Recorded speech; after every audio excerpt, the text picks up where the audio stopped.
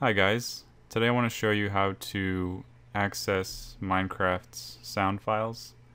The way you go about doing that is first you want to go to your user folder, and then next you want to go to app data, and then roaming, and then .minecraft.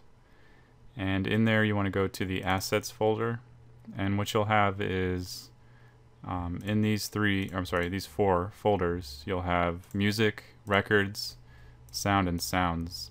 And from what I can tell, there is some duplication of sounds between these two folders. I'm not sure why they're in there twice. But if you go to music, you can listen to the Minecraft soundtrack. So you'll have this track here.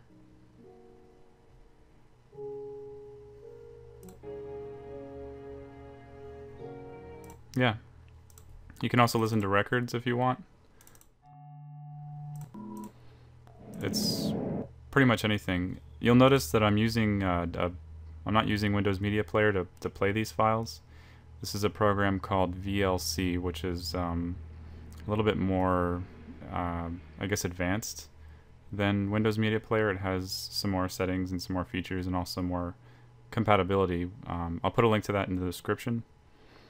Also, if you want to convert these from .ogg to MP3s, let's say you want to start adding them to some of your videos, or you just want to listen to them on your MP3 player, what you can do is download a program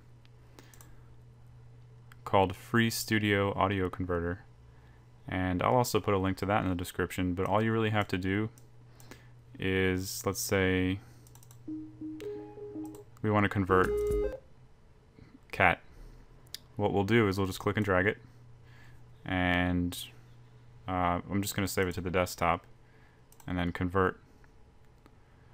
And so now we should have cat in MP3 form. And that's pretty cool. I mean, for anybody who really is that much of a fan that wants to listen to the music outside of the game, that's a good way to be able to do it. And you know, there are a lot of other free audio converters. This is just kind of the one that I picked. So there you go, guys. That's how you get the audio files from Minecraft. If you have any questions or comments, please just put them below. And take care.